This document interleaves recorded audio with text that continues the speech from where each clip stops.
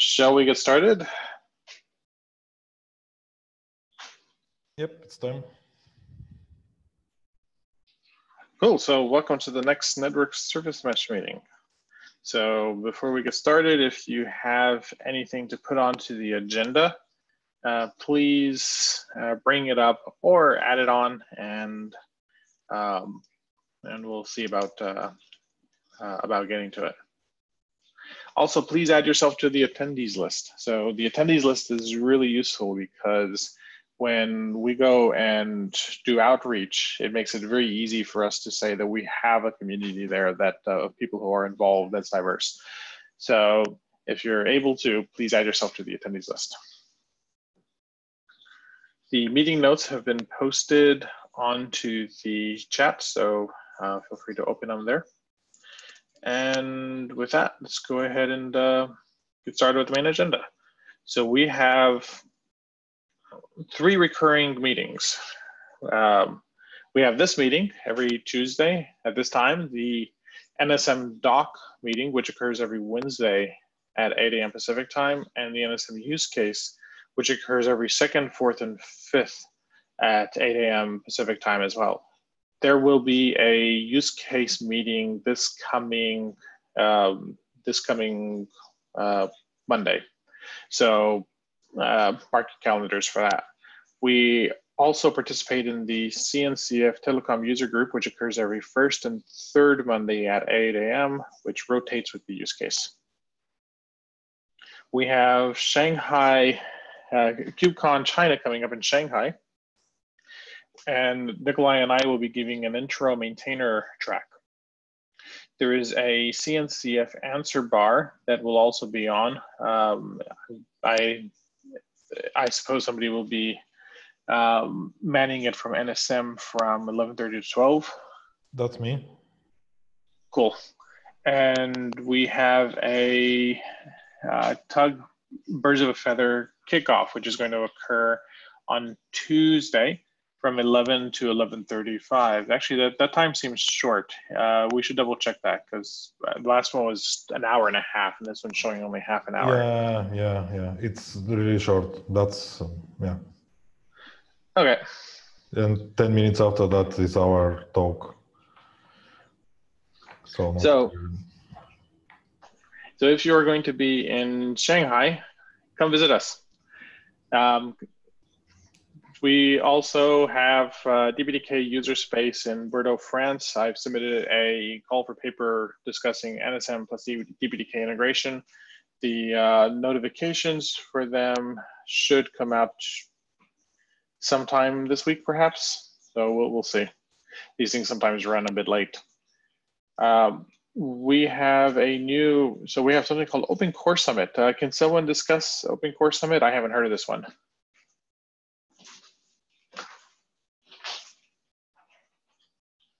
If someone's discussing it, you're on mute. I am not super familiar with it. We got a direct message on Twitter from Open Core Summit saying, hey, it would be great to see you there.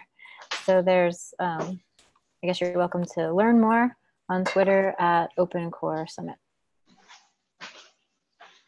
Cool. So in my scenario, the main problem is it's probably going to, well, it is during the same time as DPDK user space, but yeah, well, let's take a look at it and see if there's any possibility we can get someone to attend. Yeah, do we know where it is? San Francisco. That makes it much easier. That definitely makes it much easier.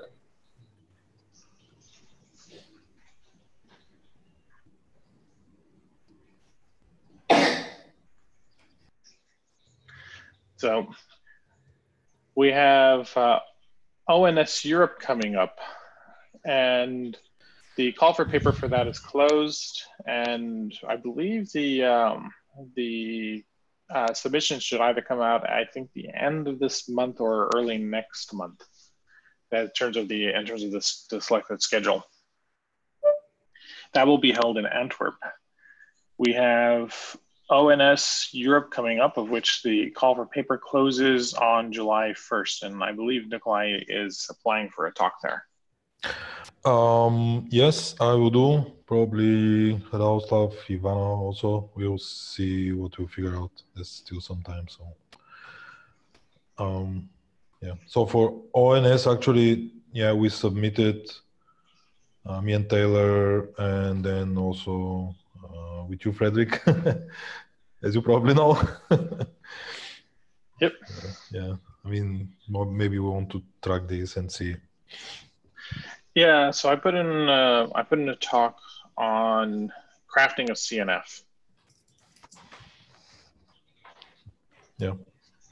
I hope that one will be accepted. It will be surely nice to share our experience and probably get some feedback from what other people think on this and how they see this moving. Cool. Yeah, and not just crafting a CNF, but crafting it with best practices. So, yeah, so we have 3 other talks then: the testbed with Taylor, the kernel forwarder, and a possible SMI plus NSM integration. Cool. So, in terms of we have KubeCon call for papers coming up. The closes on July 12th. So we need to get a shared document and start gathering ideas. So the KubeCon ones tend to give us a lot of mileage. And so if you could only attend one, that would be, the KubeCon would be high up on that list, if not at the top. We have also, there'll be co-located events. We know that there's EnvoyCon will be there as well. I intend to put something forward on Envoy in that particular talk or in that particular co-located event, and I'm pretty sure there'll be a range of others that we can participate in. December 10th and 11th, we have Edge Computing World coming up in Mountain View. The website is still to be announced, and we also have Edge Congress. Prem, I think I saw you on. Can you tell us about Edge Congress? Yeah, I just got this mail from them saying that this is mostly focused on Edge. So that's where I posted. The program also seems to be relevant more from the edge computing perspective. They are open for proposals. Probably we should submit a proposal.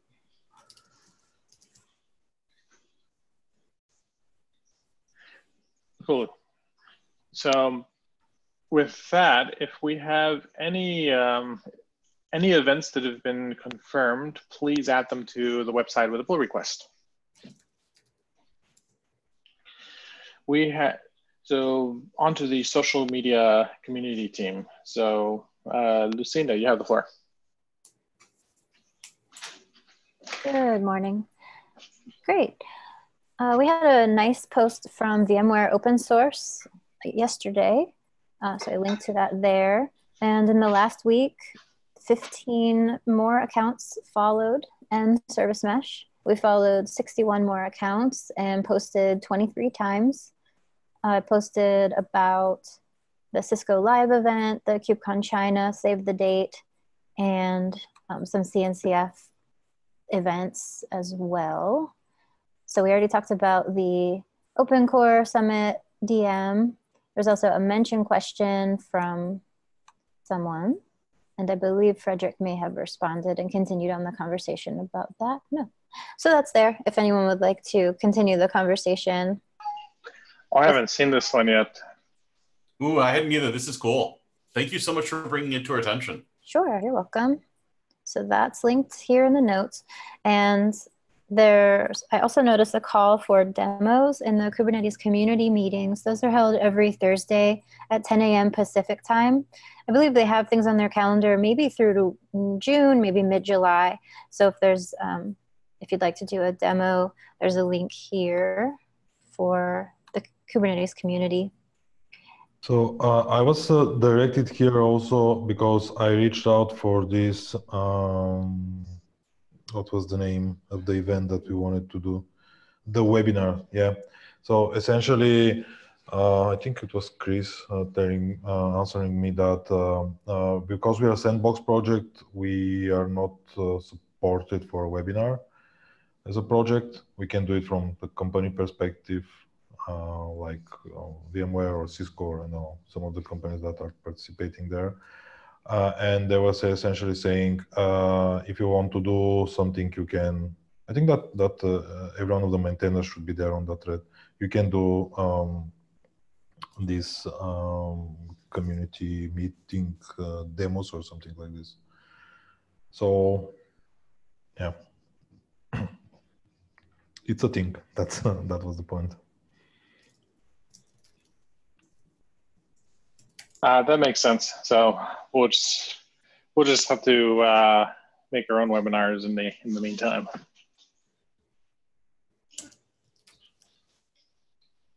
Great.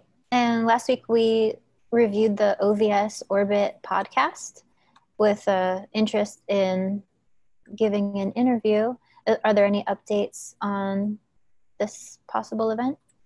We have a scheduled interview with Ben interviewing Nikolai and I about network service mesh. It's going to be 2nd of July, right? I believe so, but I don't think he'll release it immediately. I think he's trying to build up content so he could release it over the summer. Yeah. Okay, so this is where the recording should happen. Fingers crossed. And then, yeah. Well, that's great. Congratulations on getting on the schedule. Thank you.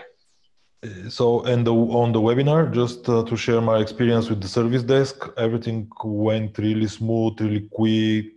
I mean, like in an hour, it was clear that, yeah, I mean, there were a couple of people involved sending responses back and forth, and in the end, it was clear what we should do. So, just to share that, if we need it, it works really well.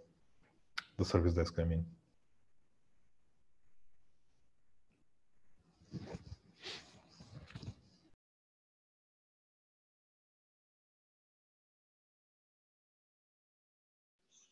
Great. Is there anything more on that, or should we jump straight into the code of conduct? I think that's all from my side. Yeah, on my side too. Regarding the webinar. Great. So a couple of weeks ago, we brought up the code of conduct. So have people had a chance to review it, or were there any major issues that popped up in people's mind?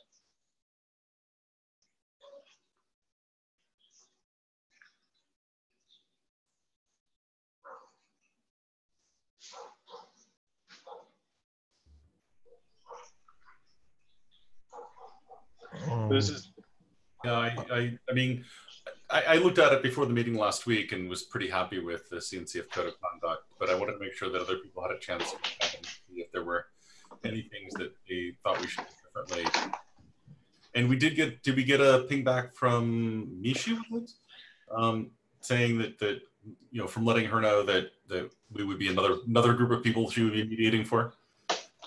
Yeah, I think at the initial request, she was a little bit confused because she may have thought we were actually asking for services. Oh, yeah. They can be confusing when suddenly people don't want anything immediately from you. Exactly. especially in this area. So we've notified Mishi that we're considering adding it on, and so she wanted to know as well if there's any problems with the wording or anything like that as well, because the wording can be changed or clarified as well.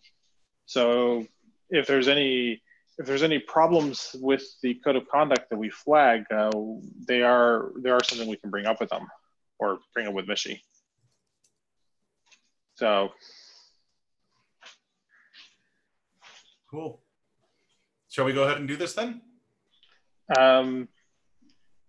Yeah, I'm up for adding it in. Are there any? how do we want to do this? Should we do a vote? Do we? So I do have one ask. Before we merge it, if we could remove the work in progress from the PR, that would be great. Yeah. Sure. My ask is to have the formal approvals of everyone on the maintainers list. So okay. No. I approve. Yeah. I mean, you have you have submitted the PR. I mean, like. I see. Oh, hang on. I see your point. Yes, there's actually a button for it. Yeah. I've done the formal approval now with the button and everything. One other thing I will suggest to folks look into with the work in progress tag, there is actually a new GitHub feature called Draft that will let you push a pull release in a draft mode, which literally precludes it being merged until you click the publish button. And that I'm finding to be super cool. Because I'm working in other places where sometimes people are super happy to merge the thing you pushed. And it's like, no, stop, not yet. Okay, so we need one more then. Andre, can you add your approval or rejection?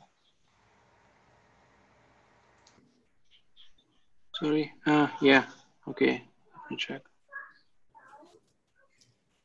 Yeah, don't let us bully you into something as well. If there's something that you don't like about it, definitely.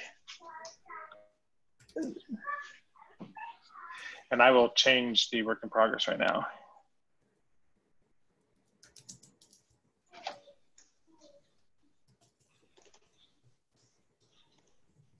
So I'm not able to vote on my own pull request. So I'm going to add a comment on it showing my approval.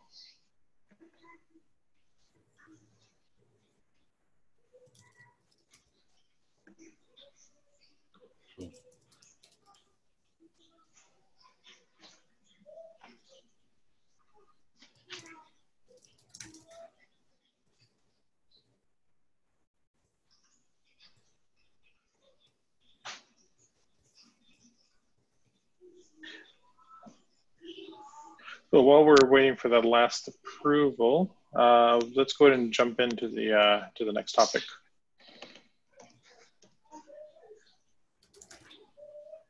So we'll come back to this. Yeah. Can you click on that backlog? Just yep. to see. Nikolai has the floor. Okay, so the situation here on the release hasn't changed that much since last week, except for we now have the two Docker Hub repos where we can push different images.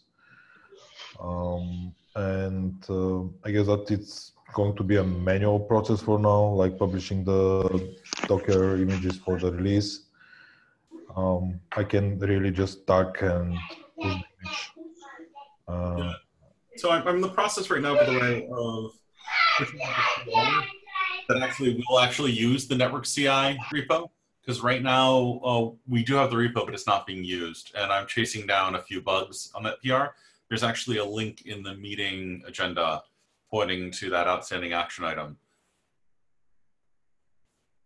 So once I've got that, so it will actually merge, then we can merge it and merge it also to the branch, and then we'll start publishing to the network service mesh CI repo for the CI artifacts.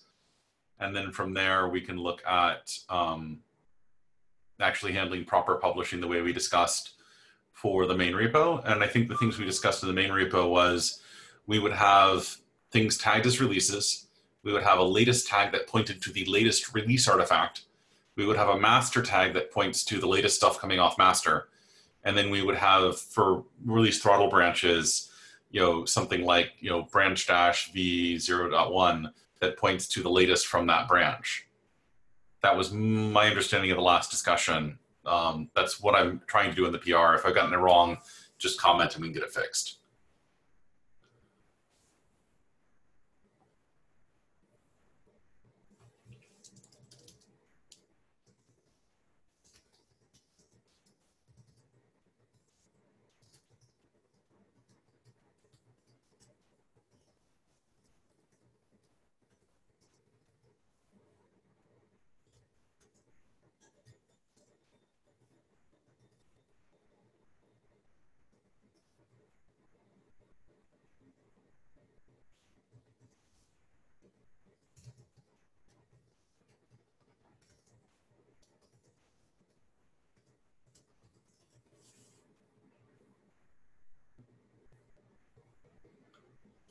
Hello? Can anyone hear me? I don't hear anyone.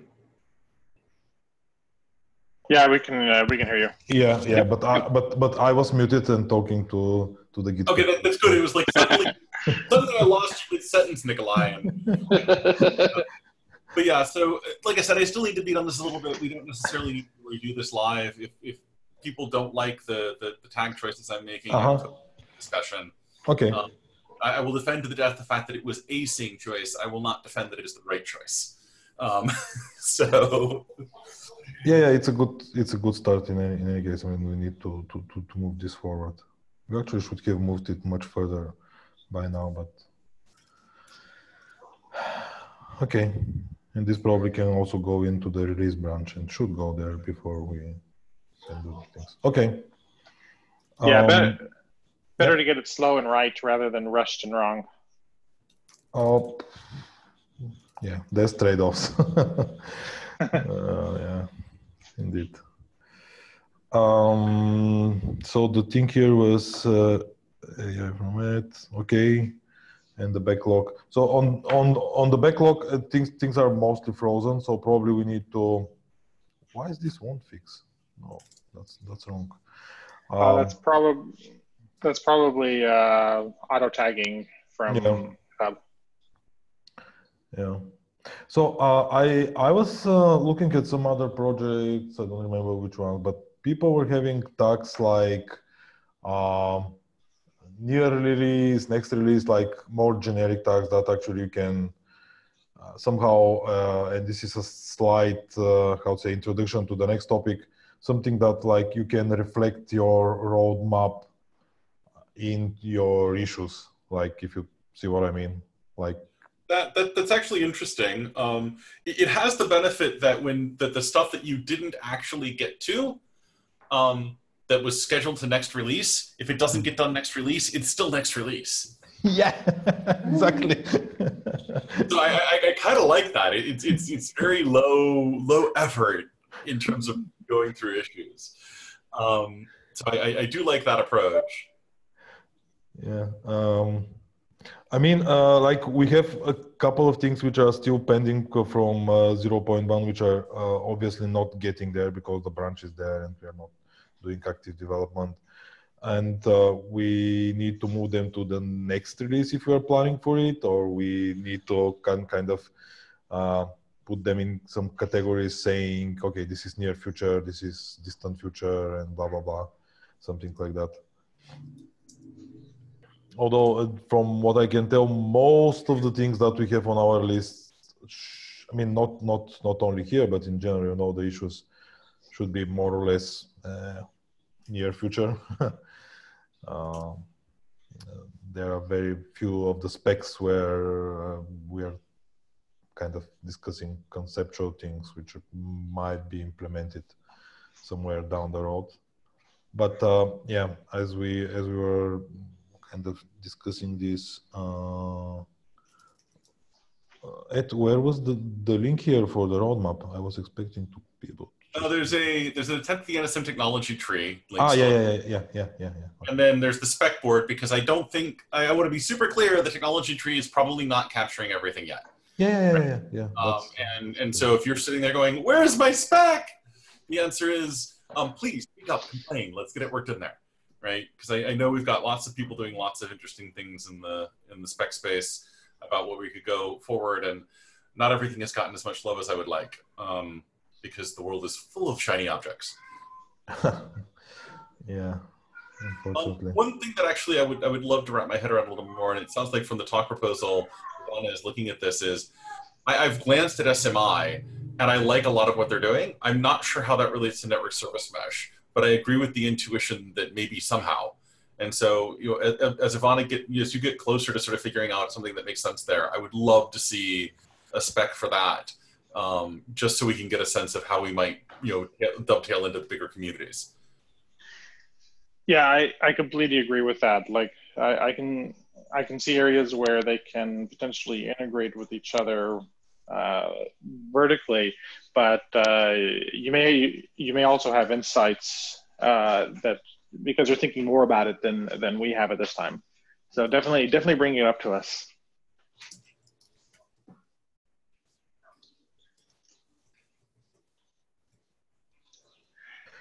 Okay, so at least from the first glance, I mean, I'm speaking instead of Ivana here, but from the first glance, it sounds like it's a pretty early development stage there. I don't know, Ivana, do you want to say something? Yeah, from my review, I think it's already that they don't seem very open for interaction yet. They have one general Slack channel that it's not pretty active. They don't have any meetings yet, so issues opened from external people or with no comments, and pull requests are from the few people that started the project. So I think I even had some ideas on where to start from if we want some integration, but at this moment, I'm still not sure how we can interact well with the SMI community. I think we might need to wait a bit. Yeah, I mean, my general counsel would be probably patience. I've worked with tons and tons and tons of communities, including lots of communities in their initial stages. And starting a community is way harder than it looks. And so usually when I see a community that's like the one you just described for SMI, it's literally less than a month out of the gate and it seems to be having trouble setting up for interaction, you just check back in a month. They're usually much better. Yeah, even the initial network service mesh meeting started off like that. Like it was me and Ed and a couple people hopping on as like, man, we need to get more people on here. So yeah, I think it's an important problem though. So, and the people driving it are pretty high. They do have some pretty high profile people on it. So I think they will, if they keep up with it, I think they will build a community around it. Yeah, I still have concerns. It seems like SMI will be successful, at least from politics point of view. They are going to push for it, but yeah, I think it's good to wait a bit. I'm continuing with the research. I may start trying some things, but let's see how things are going to develop in that direction. I find that Istio people are not very interested yet, but it's still not sure. Maybe they will become interested in the near future. Yep. And one of the things, I mean, one of the nice things with all these layer 7 service meshes, dovetailing with them is lovely, but due to the wonders of layer separation and networking, you can run the layer 7 service mesh on top of network service mesh and they don't have to know. And so that and we don't have to really know that much either. There are a couple of places we could probably do some helpful things. But yeah, so I mean, I think it's excellent to continue reaching out, but I'm perfectly fine with whatever success we get in getting to respond. I even think that the SMI people, even if Istio contributors are not interested, I think that SMI contributors should make some integration or even try to run together with Istio to integrate it on their own. In order to be able to provide the common API and not to have it separated, having all the small meshes and excluding Istio. I think they are going to do that. Yeah, the two areas I would recommend looking at for an SMI integration at this point, and not even implementing, but even just like speccing out and thinking about it, would be first one is enablement, being able to add a service mesh by policy. And so we already have an Envoy example, which can be used as a starting place for that. And if that Envoy happened to be configured to work with the service mesh, then that will get you an initial interaction. The second one as well is around enabling federated communication and federated workloads. So think of like right now a huge problem that many groups are trying to solve is like how do you get cluster to cluster networking to work? And many of them are unfortunately going down the path of let's assign one block of IP addresses to this cluster and a second block of IP addresses to these clusters. That way they don't collide, and then we'll turn them into a giant network with east-west traffic between them. And rather than go through that, perhaps the question would be, how do you connect workloads to workloads between clusters using network service mesh, which could include an Envoy or service mesh component in it. So those would be the two areas that I would recommend investigating, and I'm sure there's others as well that that you may be able to think of. I have heard from some sources that the federation is not really a topic for the SMI. I mean, they want to keep this separated.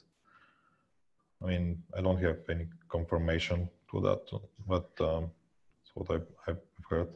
So that actually brings an interesting topic, because I don't know, we don't have this really on the roadmap, and our roadmap seems to be focused on very specific, I don't know, domains or points that we want to tackle and play with.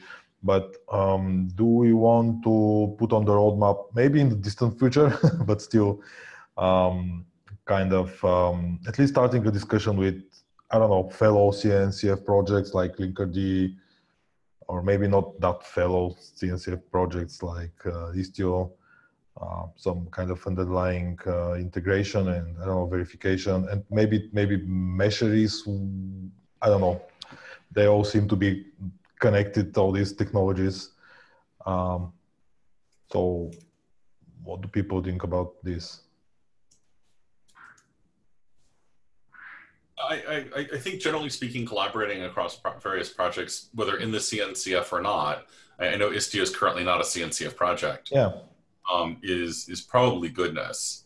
I know, for example, I've been talking a lot with the Spiffy Spire guys, and I don't think the Spiffy Spire guys are going to use network service mesh, but they look like exactly the right tools for solving a lot of problems that we have. You know, so there's a lot of good stuff going on there. Yeah, Spiffy is really spiffy. I think that that's actually a really good example, because when part of what we're going to have to solve is, how do you know who you're connecting to is actually who they say they are, and not just some intercepted or random thing.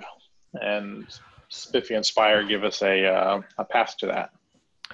But I mean, if we take our multi-cluster, I don't remember where it is here, maybe on the roadmap.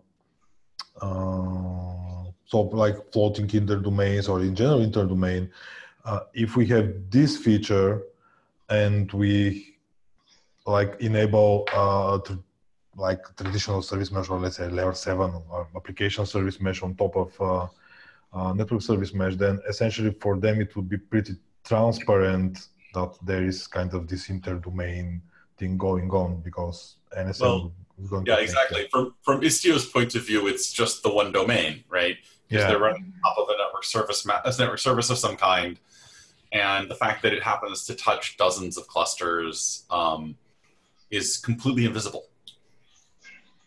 I mean, do we think that this solves a really huge problem that they're trying to solve in like other ways? I know that Console is doing some pretty smart things regarding this, but I'm not sure how the other guys are doing.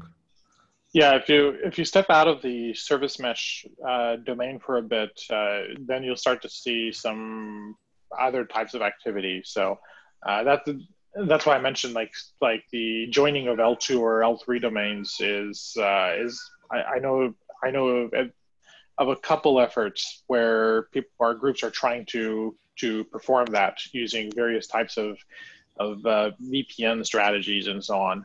And I can tell you they've worked on those for well over a year and still haven't produced anything that's usable at this point. And when I talk with people in those areas, they're frustrated.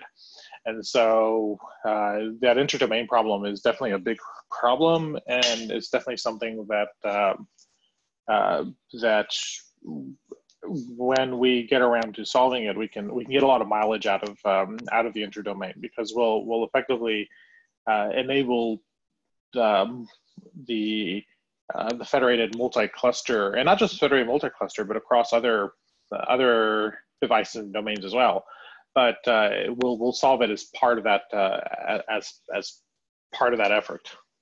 And so I'm expecting to see not a huge amount of stuff, but for people or companies who really need it, like there'll definitely be a lot of excitement around it.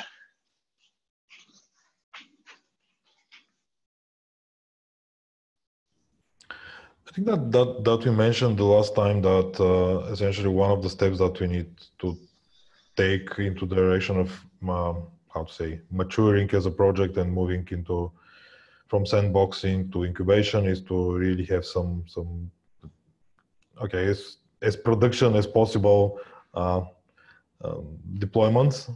I mean, even if someone deploys NSM in a CI, that would still maybe considered as some kind of production type of thing for some people. But I mean, I'm looking at the technology tree here, and I'm trying to see what is the shortest path to kind of attracting people, start, you know, deploying it and using it. So we have, yeah, no, totally. I think the interdomain is the one that's going to be the big bang. You know, because or interdomain and floating interdomain, because that allows people to break free of their cluster, right? And that's huge. You know, and we've got lots of other people who are interested in other things, like the SP guys are going to be interested in Harbor-Nix and SROV, and they're going to be interested in SRv6, etc. But I think the broader enterprise world, like floating interdomain, will blow their minds. So I would say even on the service provider space, right? Like I host like hundreds and probably someday thousands of clusters, and sometimes it's workloads that span these clusters. So even in the SP space, interdomain is, everybody wants to do hybrid cloud, right? Like everybody wants to do multi-cloud. Like it doesn't matter if you're a 2-location pizza shop that uses AWS or your charter. Like you just want all your crap to talk, and it's getting harder and harder to do that. So I think that's the big win. And then on the left, security. Nothing else matters if you don't have security, because nobody wants to be the first person that's on the news with their service mesh. Like just put everybody's information out on. Yeah, I mean, interdomain isn't even actually really doable in any real sense. The problem is solved because it intrinsically means non-isolation, and so you've got to be able to deal with that, and that's where the conversations were going on with. That's the wrong link. Sorry, I put the wrong link there. Yeah. You go back to the spec board, you can find the interdomain. That was my screw up. But that's why I spent so much time talking to the Spiffy and Spire guys about security. During NSM connection request closed is the security one, but yeah, there's interdomain. Yeah, but that's why I spent so much time talking to the Spiffy and Spire guys, because it turns out the good news is the really hard problem for us for security the Spiffy Spire guys are solving, which is how to handle authenticatable identity. And then from there, we have a little bit of problem around provenance that turns out to be relatively easily solvable, and it's in the security spec. And then, from there will eventually be an authorization policy problem, but I think we can schlub that off on the open policy agent guys for authorization. Because people are going to have all kinds of opinions about who's authorized for what. But if you can secure identity, which is what Spiffy and Spire does for us, and you can get the information about provenance, in other words, who's been involved in getting this from me to you and me, then you're in pretty good shape. So, and so if folks would please go look at the interdomain spec again, even if you already have, it's been updated a bit in response to comments. And also go have a look at the security spec. The more eyeballs for security stuff is always better. And the other thing I wanted to mention briefly is I know that there was a gateway spec that Matthew had opened, and I need to actually go and put some comments because I think the recent update to the interdomain spec actually will cover the gateway thing. But I would want to make sure that Matthew actually concurs there because he often thinks very deep thoughts.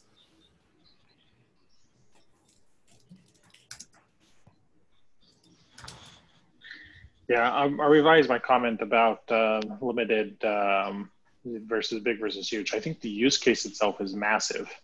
I think the number of people who are going to be willing to implement it is going to be limited, which is good for us because that means we can pretty much work with them once we demonstrate something working, and we'll get that should be an easy driver for us to grow the enterprise community quite significantly.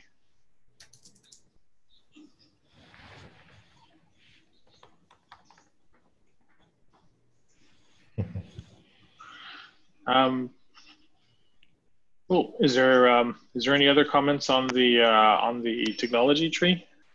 And that's a pretty fun area. Yeah, everyone likes the future. Even it's being distant, right?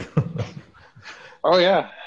Actually, one of the things that I really love about the technology tree is it reminds me of playing a video game, and it's like you can choose where you spend your skill points and work out which tree do you want to get first. And and it's the type of game you can get all of them, but you have to. But that early game, and how fast you can level up depends on where you spend those skill points. So it's almost like you're telling me that I can't have all the things all at once. Well, you can. We just need to spend. Well, I don't know. Maybe. Inner domain's the exploit that puts your guild 5 months ahead of everybody else.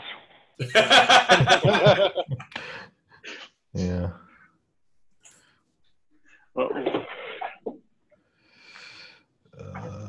Okay, we have 10 minutes left. Is there any pressing topic that we want to go through?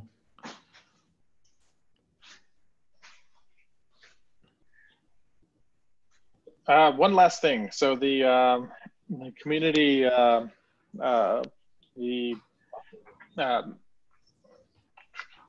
the patch was merged for the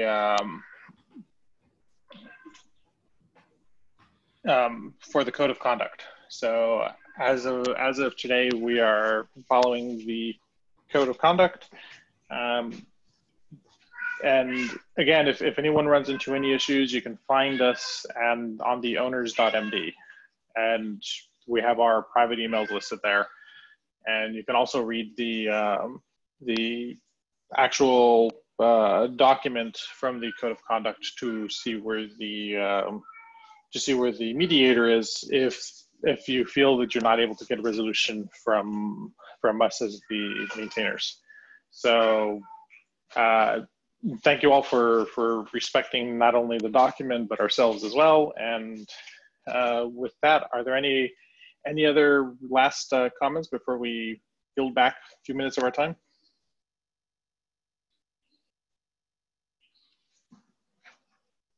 Okay, with that, we will see you all on either tomorrow for the documents call or next week at the same time.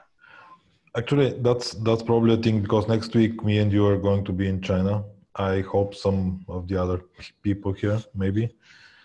So I don't know. Tomorrow, this meeting overlaps with another meeting, so maybe we are going to join for half only. So I guess what you're saying is, because next week you guys are going to literally be on the other side of the world, that you may find this meeting time difficult. Is that what you're saying, Nikolai? Yep. No, that seems perfectly fair. I will definitely be here, and if need be, can pick up the gauntlet. It should be 11 p.m. So I'm hoping to make it if my internet connection and allows me to. So.